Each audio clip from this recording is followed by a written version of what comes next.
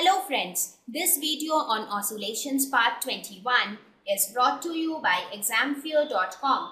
No more fear from exam. Please make sure that you have watched all the videos till part 20 before going ahead with part 21. Now we will talk about certain systems which execute simple harmonic motion. We will talk about two systems which are very common examples of simple harmonic motion. So the first one is the simple pendulum. Even though till now, since we started this lesson, I have always been taking the example of a simple pendulum to explain you the various concepts. So now let us see specifically the scenario for a simple pendulum. How do we find out the time period, or is there a specific expression for time period of a simple pendulum? So first let us understand, when is a system called a simple pendulum? Does a simple pendulum actually mean a pendulum, or what is it like? A simple pendulum is a system which consists of a mass of a particle of mass m, which is called the bob of the pendulum. So you should have a mass of m, which is known as the bob of the pendulum. There has to be an unstretchable massless string. There has to be a string which is massless and which is unstretchable. Pivot point. What is pivot point? The point from which the thread is hanging. This point from which the thread is hanging has to be fixed. So this point is called pivot point. And the equilibrium position. So the equilibrium position you all know now. Right now the system is in equilibrium position. Now when you take this mass m to one extreme end and leave it. Let us suppose if you take a very thin, almost massless string and you attach a small ball at one end of it, you tie the other end of the string to some support, right? And you leave it as it is. What will you see? The mass will be hanging vertically downwards and it will be at rest. Now let us suppose you hold the mass, take it to one extreme end and then leave it. So what will happen after that? The mass will start oscillating. It will start oscillating like this. So this position where the mass tends to come when it is left to its own is known as the equilibrium position. So what is a simple pendulum? A simple pendulum is a system where you have a mass m attached to a massless and unstretchable string from a pivot point. So any such system can be called as a simple pendulum. Now we will describe the motion of a simple pendulum. How do we write the equation for a simple pendulum, or how does this motion takes place?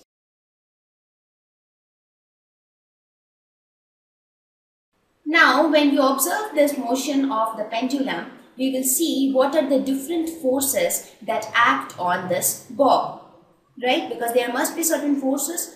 As we already discussed before, there is something called restoring force. But is the restoring force the only force which is acting on this bob? No. Of course, the gravitational force cannot be neglected. Whenever any object is hanging this way, there has to be a gravitational force which is always trying to pull the object towards itself.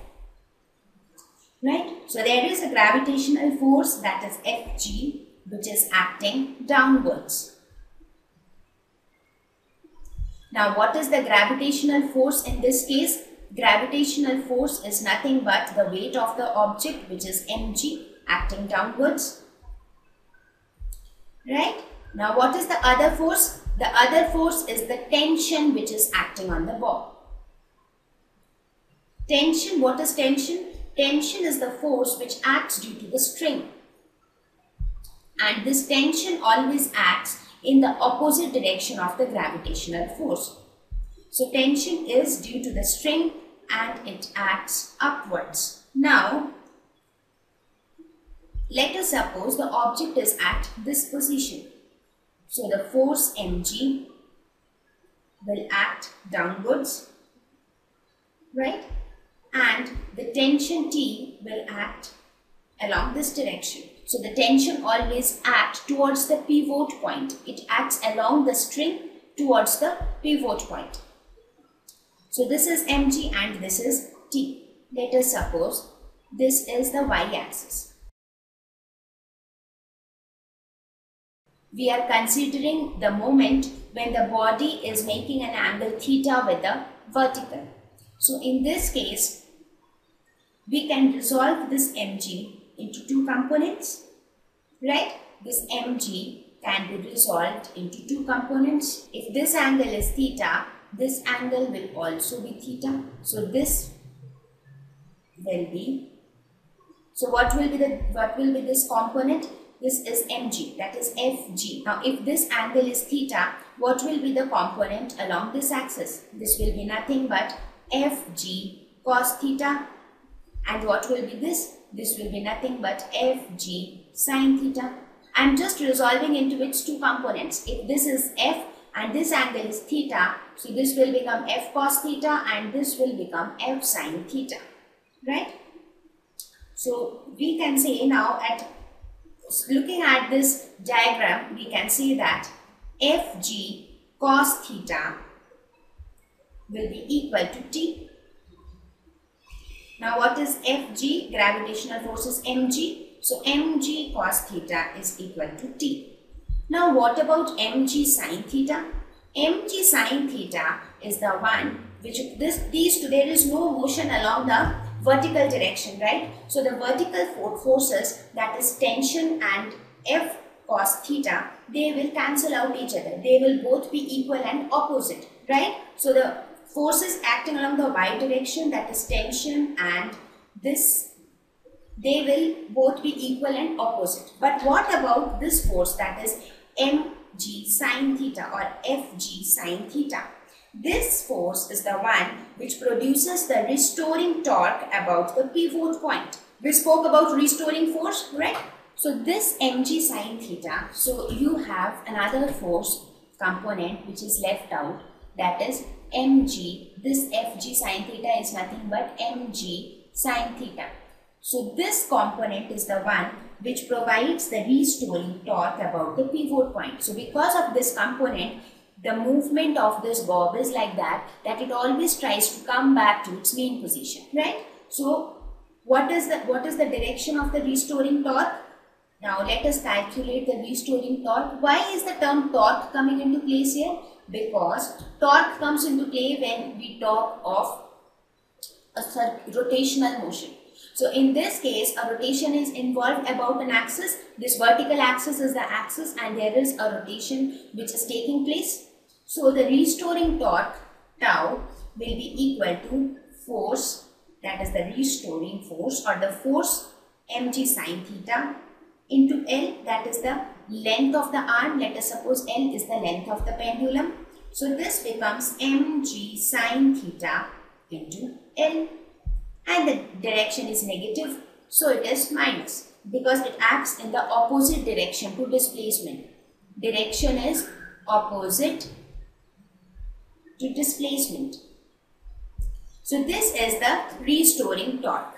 Now in rotational motion, we studied that torque is equal to I into alpha. What is I? I is moment of inertia and alpha is angular acceleration, right? So we can equate the previous equation with this, that is we can say I alpha is equal to minus L mg sin theta. So from this we can say alpha is equal to minus mg L sin theta divided by I. Now if theta is very small, we can approximate sin theta with theta, right? Because what is sin theta? The expansion of sin theta is something like theta plus theta's cube by factorial 3 and so on. So when your theta is very small, you can neglect the higher powers. So you are only left with theta. So we say for when theta is equal to small, sin theta can be written as theta. Therefore, alpha becomes minus mg L theta divided by I. So this shows that angular acceleration is proportional to the angular displacement. This theta represents the angular position or the angular displacement. So from here we conclude that angular acceleration is proportional. This is angular acceleration is proportional to the angular displacement. Now using this we can say whenever any quantity is proportional to another quantity, we can convert the proportionality symbol into an equal symbol by inserting a constant. So we can say that alpha is equal to omega square theta. What is omega square? Omega square is nothing but this left out quantity, that is minus mgl by I. So we can say this implies omega square is equal to mgl by I. Now with this we can say that omega is equal to root over mgl by I. Now what is omega? By definition we know that angular frequency is 2 pi by t. This is equal to root over mgl divided by I. Or we can say that time period t is equal to 2 pi root over I divided by mgl. Now what is I? I is moment of inertia.